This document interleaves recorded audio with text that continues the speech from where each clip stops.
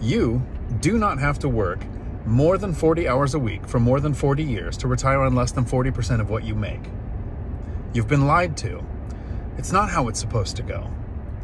If you do something simple, like buy a rental every 1 or 2 years, in 10 years you'll have somewhere between 5 and 10 rentals. It's actually what I did. It took about 10 years. I got to 7 properties with 16 units, and last year I made $203,000 in profit. I'm on track to make more than that this year, and I will never work another day of my life. Make sure you tell your friends.